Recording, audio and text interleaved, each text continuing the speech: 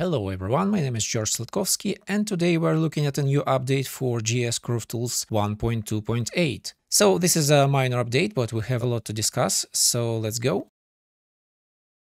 So the first major improvement in this update are new tooltips for each and every control and button on the interface. So if you click on your interface over here, you will see that every button now have a tooltip that you can read, and it basically mirrors the documentation, but it's much easier to access it like that.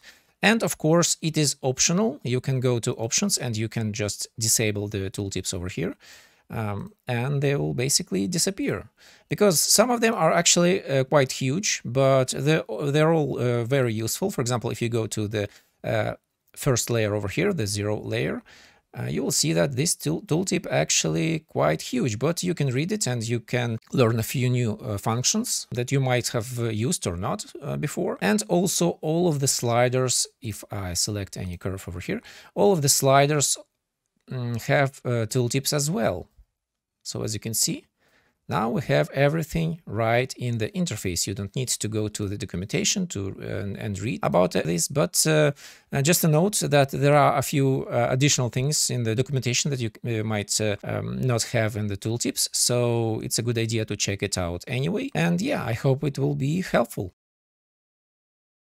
So the next major improvement in this update is that Convert curves are now out of beta, so you can now use it on your projects, and I hope that it will be very stable. So let's just dock it over here and check it out. So if you remember from the last update, the convert curves basically just converts between different types of curves that you can use in the plugin. For example, from warp card to extrude card, and you can also convert to tubes and two different types of tubes. So why do you need that? For example, you've been working on something like brows or something short hair, for example, and you accidentally started to use warp card. And warp cards are recommended for long hair because they are kind of slow, but they have a lot of control. So you need to convert it back to extrude card, and you don't want to redo all of your cards. So now you can do just that, and you can select some cards. For example, those are warp cards, as you can see over here, and you can go ahead and convert them to extrude cards. And theoretically, they should be the same if they have all the compatible attributes matching. So, for example, some attributes are not available in extrude card that are available in warp card. So, if you have those attributes enabled, for example, like let's convert it back. For example, like a twist graph or width graph, they will not be obviously converted to extrude because there are no such attributes there. But every other attribute, for example, just normal twist and orientation and stuff like that, they will be converted. And now the orientation is much better, the retention of orientation, because before, when it was in beta, it kind of rotated around a little bit, and now, as you can see, it's pretty stable. You can convert back and forth just like that, and no issues with that. I can even select everything and convert them to extrude, and it should not change its position too much. So this is a new update for convert curves. Use it, test it, and if something is wrong, just contact me. And just additional thing for the convert curves, they will now also retain the original layer and original material that you've used. So you should not lose this information when you convert your curves. And another improvement in this update is that now, if I convert it back to warp cards, because we only have those attributes on warp cards, as you can see, it actually takes some time, but it converts pretty nicely. Twist, width, and profile graph will now apply to every selected card. So before you could only twist use twist graph on one curve that you selected. It was the last curve in the selection list, but now it will actually be applied to everything. And if you look over here, yeah, I'll just do this, and as you can see, it will now be applied to everything, and it will update it in real time like before, only the last selected card, but it will actually copy everything to every other card. So you can now use it on everything. Same with the width and same with the profile. So another improvement in this update is the mirror operation. It will now be even more stable than before. So as you remember, I've improved this mirror operation in the previous updates, but sometimes it actually flipped the profile, or the orientation was not perfect. And now it should behave much better on both types of cards. As you can see, it's almost perfect mirror over here. It will actually work better with warp cards and extrude cards as well. It's still a little bit weird with the tubes because they have a different shape, and it does not mirror correctly the bind cards, but there is nothing I can do about that. It's just a completely different type of operation that needs to be written, and I'm not sure how to approach it at this moment.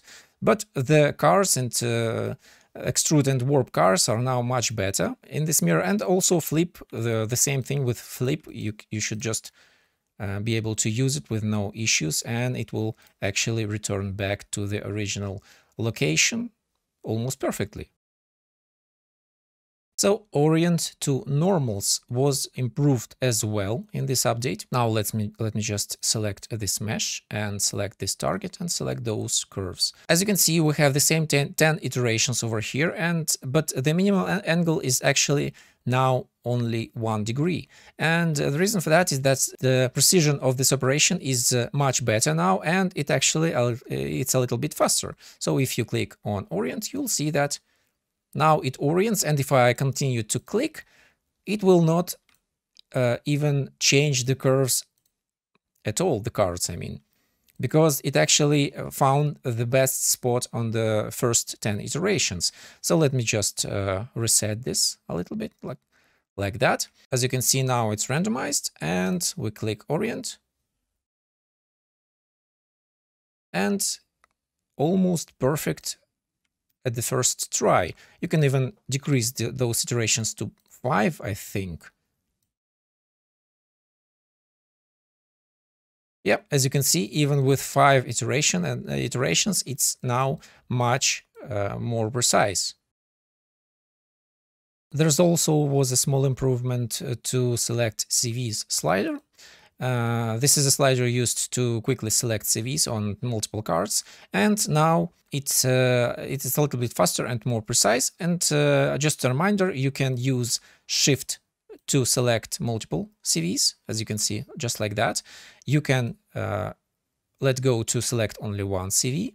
You can, let me just select the multiple CVs like that, and you can hold Alt to deselect those CVs really quickly, and it will not deselect the last CV like it was doing before. And also now you have a new hotkey. You can hold Control to just move the slider without changing the selection. So for example, if I want to deselect something from the beginning of the curve over here, I'll just hold Control.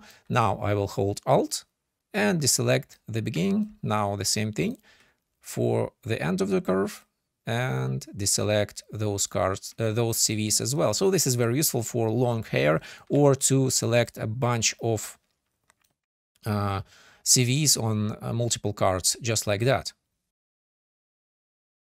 So card to curve algorithm was completely rewritten for this update.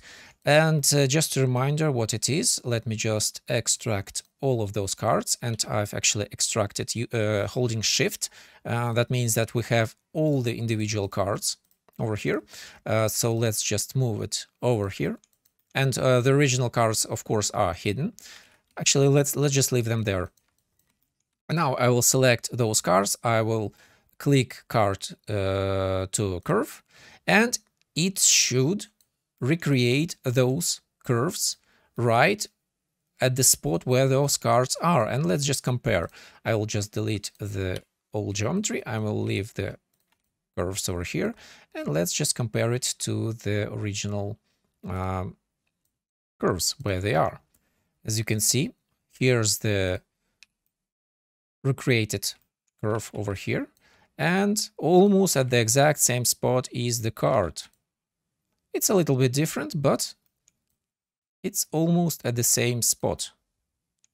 You see? So now you can use this card to curve to actually restore your curves from the geometry. And it's actually very useful when you use something like XGen, and then you can, after you use XGen, you can click Generate and actually convert XGen primitives to polygons, and you can actually generate cards, just the cards from the XGen, and then you can convert those cards to curves like that. And using that and Orient to normal, you can actually have a nice foundation for your hairstyle. So another minor improvement here is the UV editor and the supported formats for it. For example, now you can actually use a TIFF format and it will show correctly in the UV editor. So some bug fixes. In this update, I fixed the bug with the selection of layers. So before you could, before that bug, you could actually hold Control and select the individual layers, just like that. As you can see, the curves are now selected. And there was a bug that actually prohibited that, and you couldn't actually select like that. And now it's fixed, and you can easily select every curve in the every layer, just like that, an exclusive selection. And if you hold Alt and Shift, you will have an exclusive visibility, just like that. Isolate, select, so you can isolate, select layers with one click. Also, a small bug with transfer UVs was fixed. Now the H-flip UV attribute will be transferred correctly if you transfer the UVs between cards. So that was it for this update. Use the new mirror operation, convert to card to curve, and also convert between types of cards. And yep, have fun.